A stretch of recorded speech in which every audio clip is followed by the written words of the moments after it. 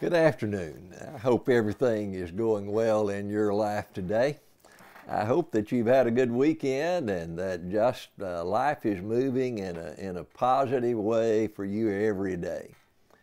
And I sure hope that our study in the Book of Colossians is being one that's encouraging and upbuilding to you, one that makes you want to live closer to God all of the time. We're in Colossians chapter 3. If you got your Bible, if you would turn with me there. And we're beginning in verse number 12 today.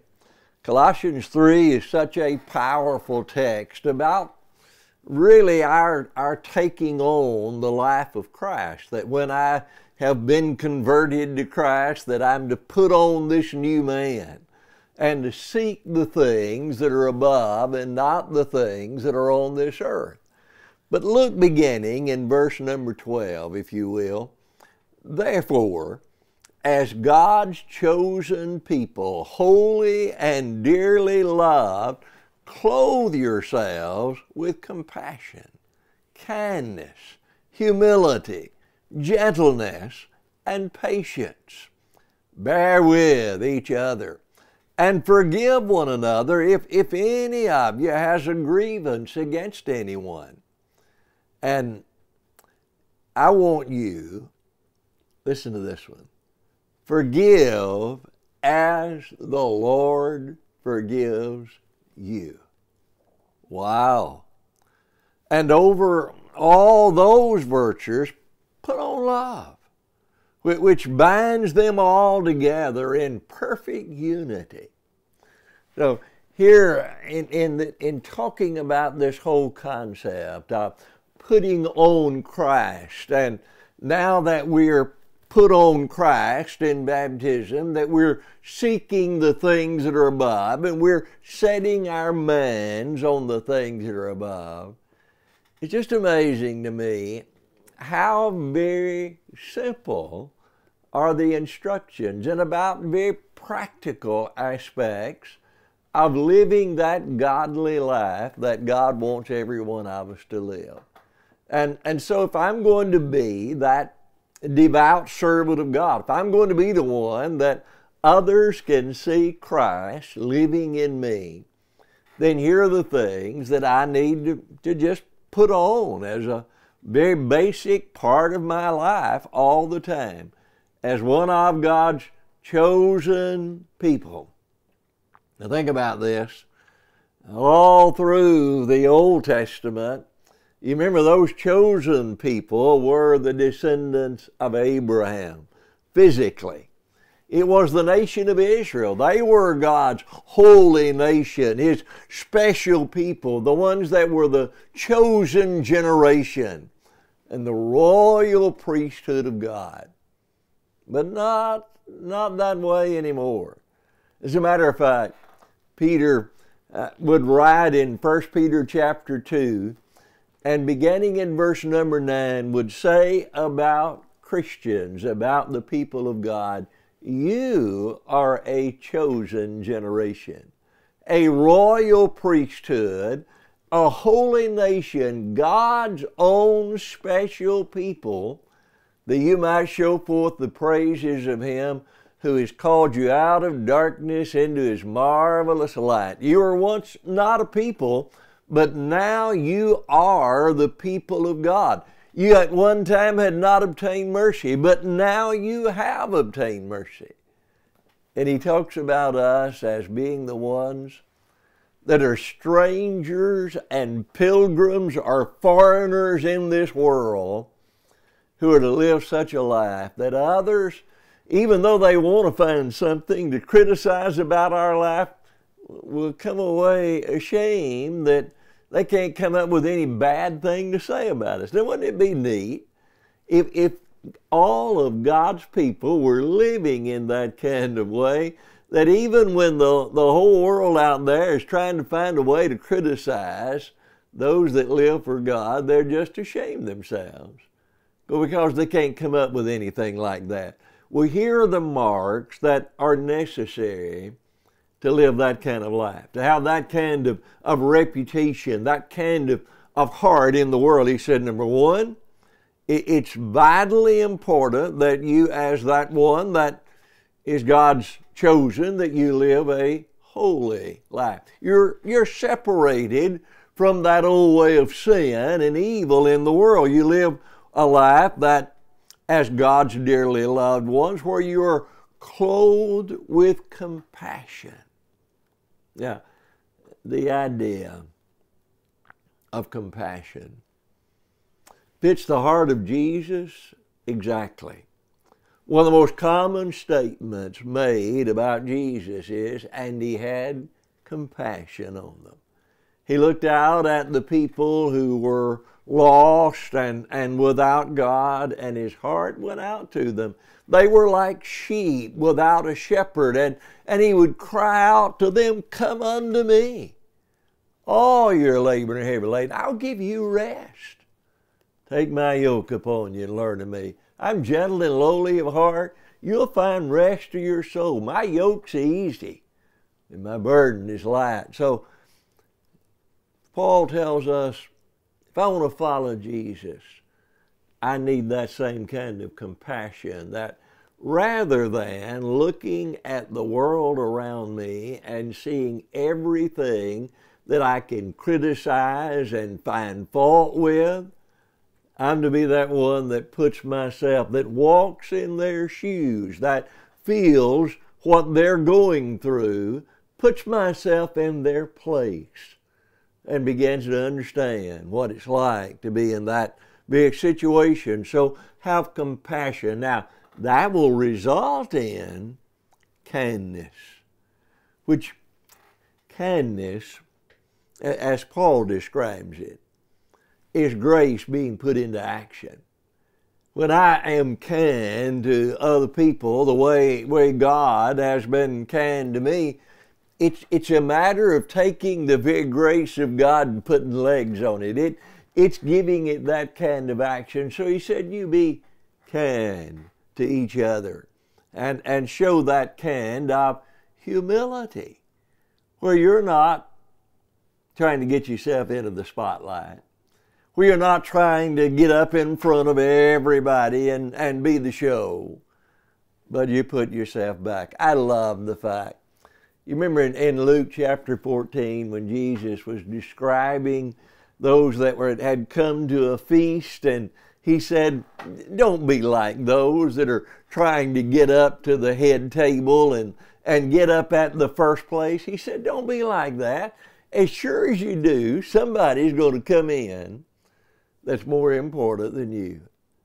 And the host is going to have to come and say to you, hey, you need to step back down some, so that this person that's more important can have that place. Jesus said, don't do like that. Instead, let me tell you what to do, he said. When you go in, take the lowest place. Be the one that takes that lowest spot, so when that one that comes in, that is the host, they'll say to you, hey, move on up here. You're more important than that. Jesus said, take the place of humility.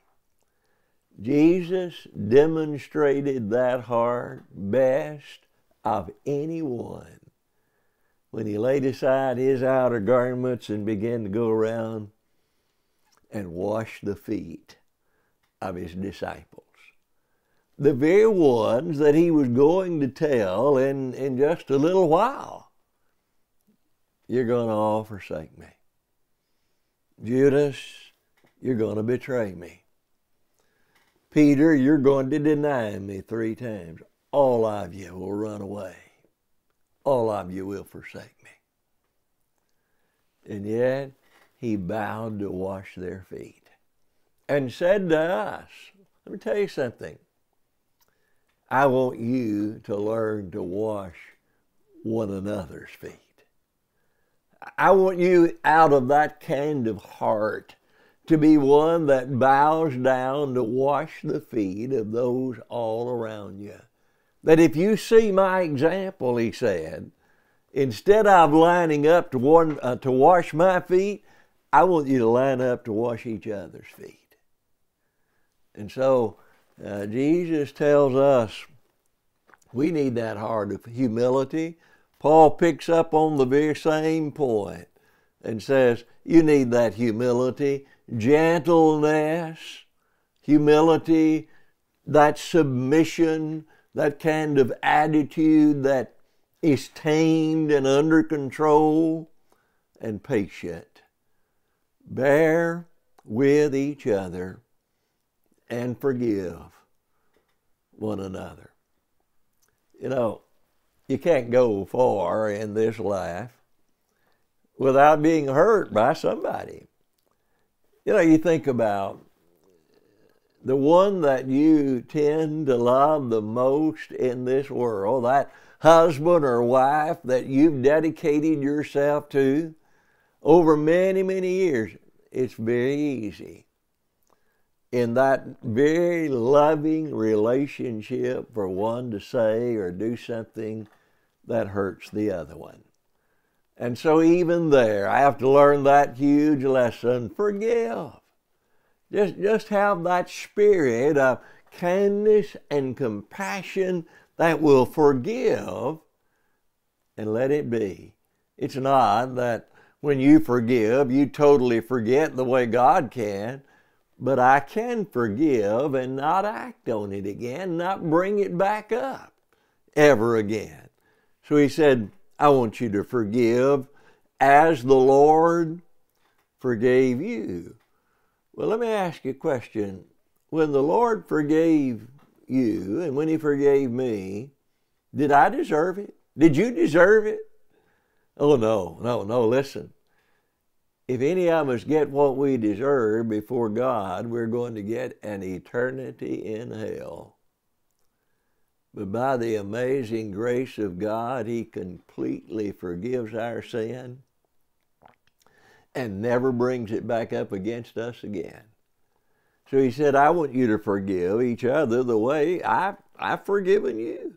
By the way, he's specifically talking about the relationship inside a church and a congregation of the Lord's people, and how valuable it is in maintaining that spirit of unity in that local body of believers is for us to be able to forgive each other. Now, certainly, things are going to be said at times that hurt our feelings. We're going to get put down. We're going to feel like we're misused. But I'll tell you something. If God can forgive me of all the ways I've messed up, I need to be able to forgive my brothers and sisters in the Lord in exactly the same way. So he said, I want you to forgive just as the Lord forgave you. And over all of these virtues, he said, put on love. He said, this love is that which binds it all together in perfect unity. Now, I love the fact that he's gone down through this and listed all of these marks of a godly life and talked about things that relate to our being dearly loved and chosen by God. And so we ought to do all of these things out of that spirit of humility and compassion. But when he reaches the end of that discussion, that point, he said, now listen, if you're going to make it, you've got to put on love. That just sort of holds it all together. That brings it together and binds it together in perfect unity.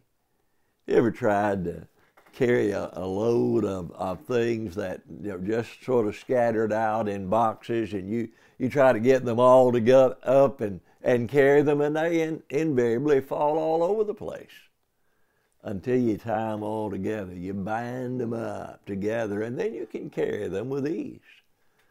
But I bind all of these marks together in love for my God and love for other people.